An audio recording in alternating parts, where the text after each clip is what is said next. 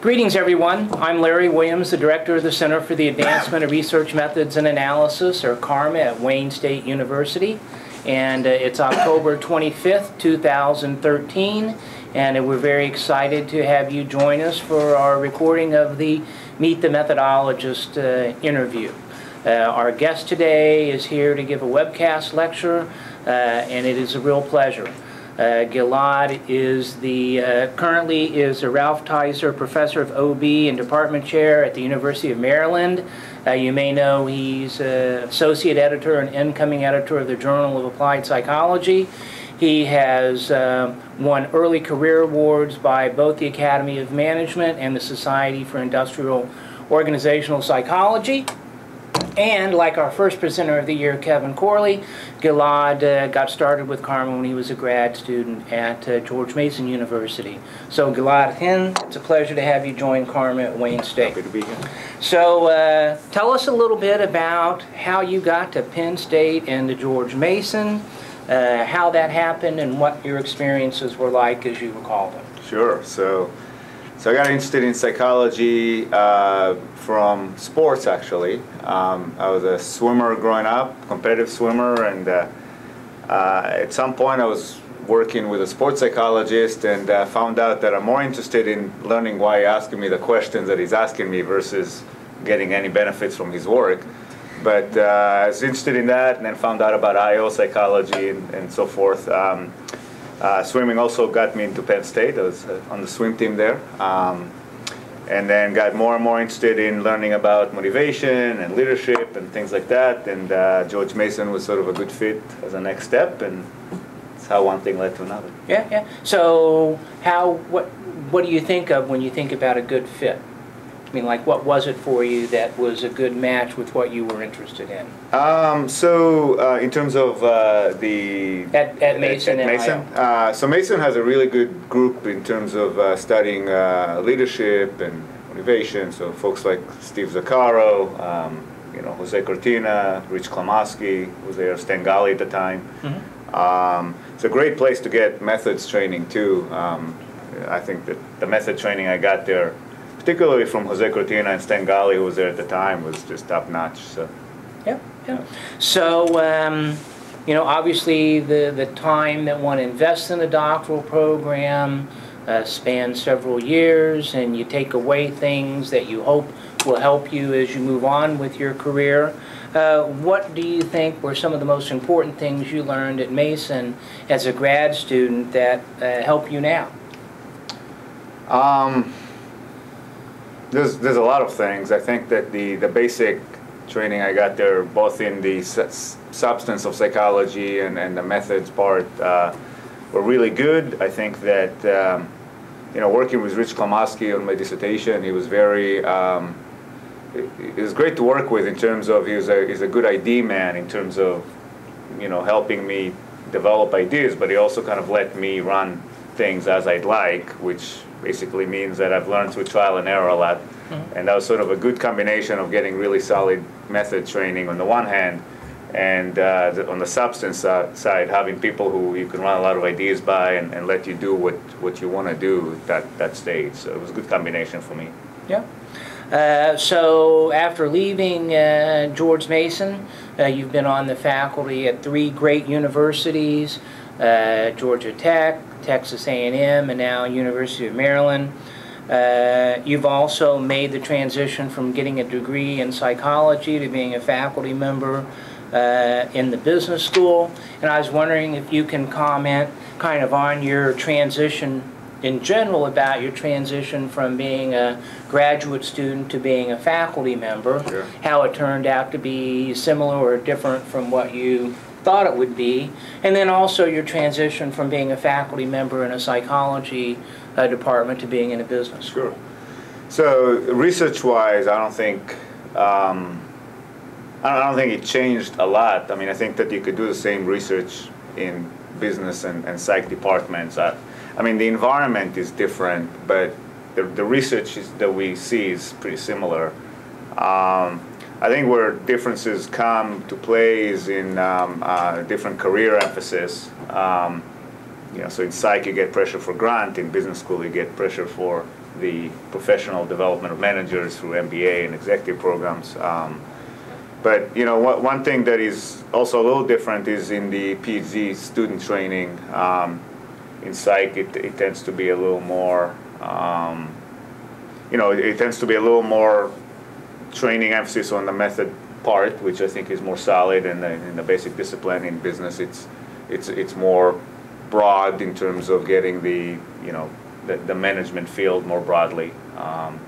So I don't know how it influenced my research per se. I mean, it seems like I've progressed independently on the research front and things like that, but clearly colleagues have changed and things around me have changed that have fed into what I do.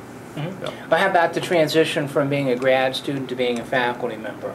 Was it was there anything that life as a faculty member, any way in which it's different than what you thought it would be as a grad student? Trying to think. I still miss being a PhD student. I think that's a really fun time in some sense. You know, you get a lot of time to study new things, which, you know, as we go from graduate students to assistant professors to full professors, you know, you do more. You have less discretionary time to study and to learn new things. So that part I miss. But you know, I like the autonomy that we get as faculty, and you can do pretty much what you want to do within the parameter of our field, which is pretty broad. So I actually, you know, it's a pretty good life, I think, in terms of academia, if you can handle the research part. Yeah.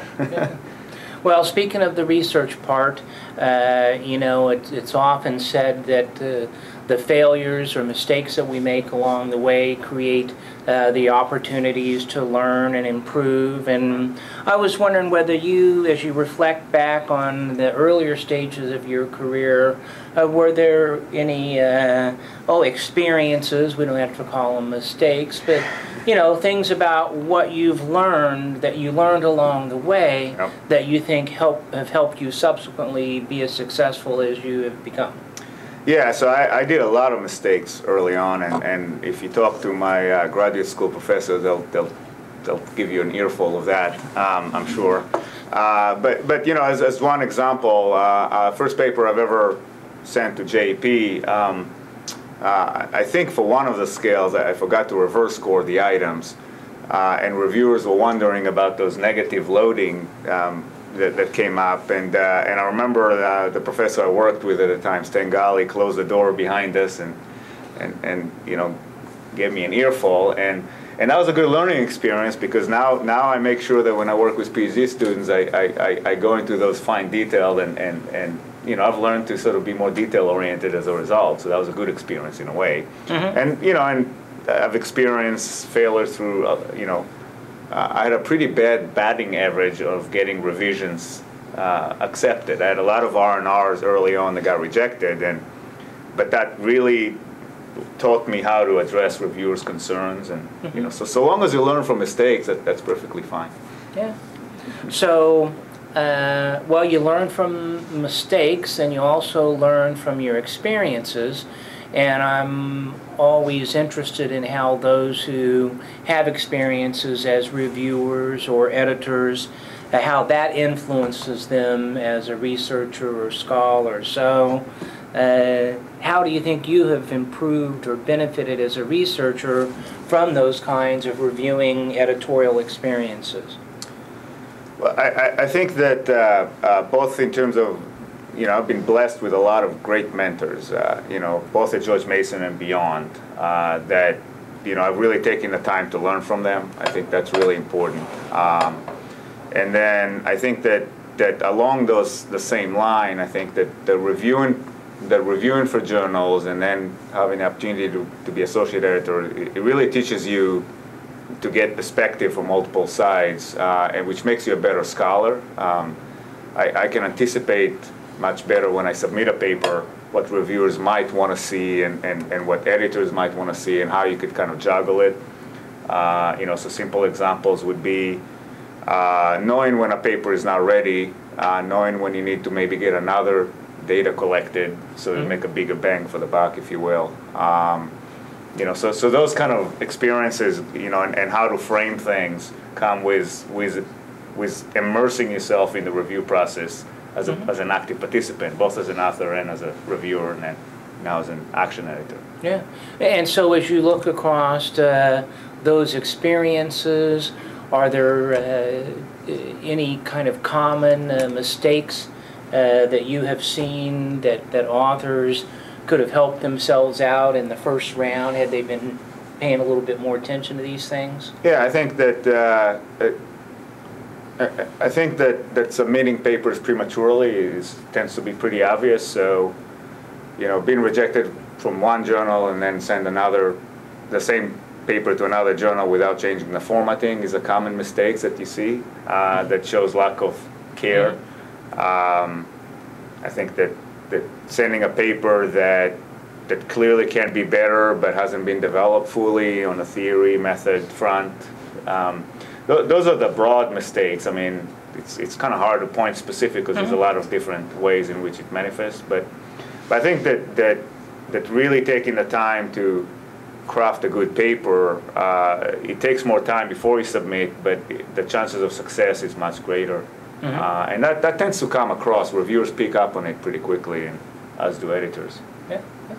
Well, as I indicated in my brief intro, you've obviously been very successful as a scholar and as a reviewer, and now you're the department chair in your department at the University of Maryland, and so you're juggling a lot of responsibilities in those roles, and also as a husband and father of 2 daughters. And I was wondering if you'd comment on, kind of how you approach, the self-management of your work and juggling all your work responsibilities that enables you to continue to be so successful, and then how it is that you balance the work-family arrangement to be as successful as if you've been there as well. So it's funny, when you're in it, you don't feel successful, right? Because you see all the little, bumps in the road that comes across. But I think at the end of the day, if you know what your passion is and you kind of pursue that. So I care a lot about my personal life, and I care a lot about my research and collegiality with colleagues. And so long as you kind of don't lose sight of the important things, I think you can juggle more around that, either by being efficient yourself and or working well with others to accomplish it. So I think it's a matter of priorities, and it's a matter of learning your limits and finding how to work well with others, broadly defined, in terms of getting things done that enable that.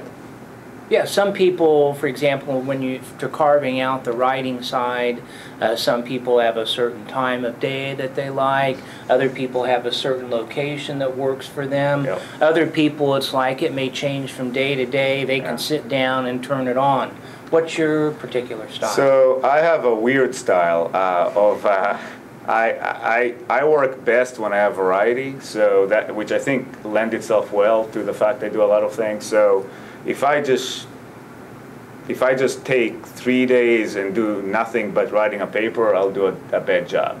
I just don't. I need some variety. So I can get in and out of writing in the middle of juggling other things pretty easily, and in some time that actually helps.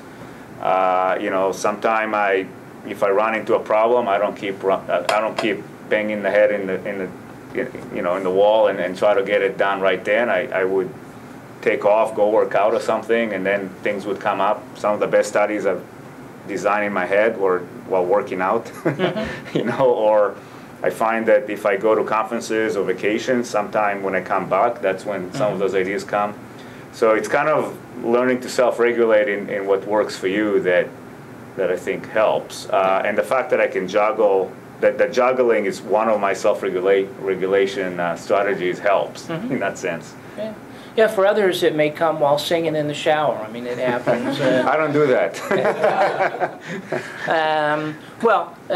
Related, one thing I didn't mention in those various roles is your success as a mentor of doctoral students. And I know that you've had several that have gone on to have very successful careers and successful appointments at research schools. Can you tell us a little bit about how you work with doctoral students? Yeah. So that's another difference, I think, between business school and psych a little bit, that in psych you end up mentoring more PhD students than in business school. And in Maryland we have a system where most students work with multiple faculty, so it's not really, you don't take a lot of the full ownership in developing students. So I didn't have as many PhD students, but I was fortunate to have a few very good ones. But I can't take full credit in the sense that they also benefit a lot from working with other colleagues. So I think it really, our system is more of a village, kind of train the whole department kind of train the student, and then eventually somebody takes ownership of the dissertation more than other. So it's a combination of having great students and having a lot of good colleagues that work well together in mentoring them. Yeah. Yeah, takes a village. Yep. So, as I mentioned earlier, you're here to give what will be your second webcast. I haven't given one a few years back while CARMA was at Virginia Commonwealth University. So could you tell us a little bit about the beginnings of your interest in this topic and give us a preview of what you're going to be talking about? Yeah, so early on I was really interested in research on motivation, but I was also very interested in teams and leadership research. Teams and leadership research, a lot of it is sort of at the team level, obviously, and motivation has been in the individual level. And I didn't want to pick. I didn't want to pick and choose what I do. So the natural vehicle that allows you to integrate them is multi-level research. So I just kind of taught myself how to integrate them through multi-level research, and kind of figure out not just how to use the methods, but how to share it with others in teaching over time, and that sort of got me to develop some expertise in multi-level methodology. But not just the method part. I think that for me the method is a mean to an end versus an end of itself. And there's some methodologies that are more pure methodologies in terms of the end. Some are using it means to an end. I'm more of the latter. And so I look at it as a way to open up opportunity for more interesting research. But to do that, I need to have the research design and statistical approaches that allow you to do that. So sort of in terms of what I'll talk today is more of a broad overview of where we've been and where we're going. A lot of it is based on collaborative work I've done with John Matthew and Paul Bleasy in particular, and kind of thinking about levels issues and then the methodological implications to doing work in that domain. Yeah. Well, it must have been, you seem to have come into sort of the prime of your career at a time when multi-level theory and methods were growing exponentially. So it must have been a pretty exciting thing to be engaged with. It has been. It's been very rewarding, and I think it helped me. It helped my research too, because the hardest part of research is finding a contribution, and I think it was an easy sailing, quote unquote, in terms of it. By doing multi-level research, it was easier to convince people of the importance of the work. But one thing I'll mention today is based on largely of an article I worked with John Matthew at Journal of Management that talks about the need to kind of take the next step. So the latter part of the talk, we talk about here are some challenges that can be really exciting opportunities moving forward in multi-level research in organizations. So that part, hopefully others would also pick up and run with, because I think there's a lot more we can do there. Yeah. Well, so many of the people that get attracted to IO and OBHR start out kind of with a person psychological micro focus. So do you think it's easier to help students learn about multi-level methods or multi-level theory? I think if you try to do one without the other, you're not going to be as successful, because the method part could lead you to the wrong direction if you don't consider the theoretical context, the substantive context, not just theoretical context that you studied. And organizations are too complex for just theory and just method. I think it's really the integration of them that gives us in our field the advantage of other fields. So you know, I think that just doing the method part, you know, we've seen instances where just the method part would lead you to tools that are not as useful to researchers, and vice versa. We've seen theories that are untestable as well. So those who can combine the two, I think, end up being a little more influential in a field. Yeah. Well, we appreciate your comments and your suggestions. Our hope is that with these interviews, particularly aspiring doctoral students will watch it on our YouTube channel. Any kind of final words of advice you'd like to offer? Just thank you for what you do in CARMA. I think that's a wonderful service. I can tell you that I've heard all over the world now that students and faculty really benefit from this. So, yeah. So thank you, Larry, as well, for what you guys are doing here. So. Dan. So, well, I don't think I spelled it out so clearly, but again, Gilad was here to participate in the CARMA Consortium webcast program. The lecture he'll be delivering in about an hour, I think, is about our 90th one. And for those of you who are watching this on our YouTube channel but may not know much about us, visit the CARMA website and learn about what we do. We not only have our webcast program, but we have a very active short course program delivering short courses across the world. And we're very excited that Gilad will be coming back in June to do an advanced multi-level course. So we're thankful for all the contributions you have made over the years, Gilad, and it's great to have you back, my friend. Thank you. Yep.